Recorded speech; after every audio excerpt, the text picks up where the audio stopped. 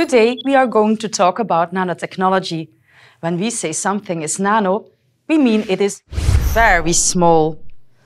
The size of 1 nanometer is 1 billionth of a meter, which is about 100,000 times smaller than the width of a human hair.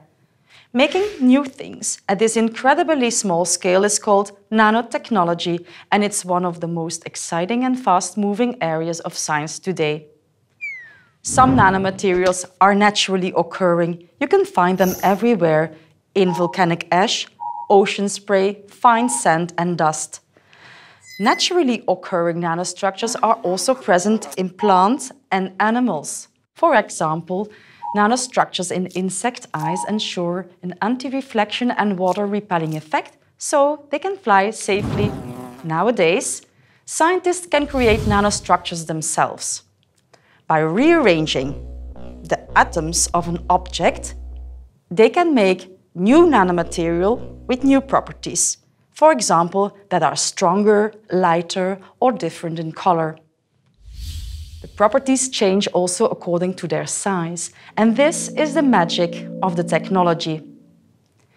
In the food area, researchers are working with nanotechnologies to create novel products that may be of benefit to health and diet. For example, nanosilver has antibacterial properties that can be used in food contact material, such as cutting boards. In food supplements, nano-sized carriers increase absorption of nutrients. Nanosensors can be incorporated into packaging to monitor the quality and shelf life of food from manufacturers to consumers. It can also make food ingredients tastier or healthier. Carving up a grain of salt into small nano-sized grains increases its surface area significantly. This means that your food needs far less salt to be equally tasty.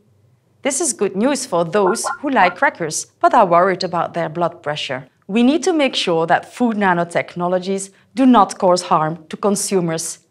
This is why in the EU, engineered nanomaterials in food require a safety assessment. Their specific properties need to be taken into account when assessing impact on human health and the environment. And this is where EFSA comes in.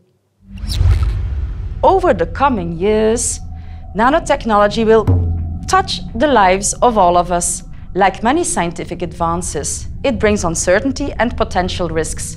It is up to scientists, business and governments to make it work.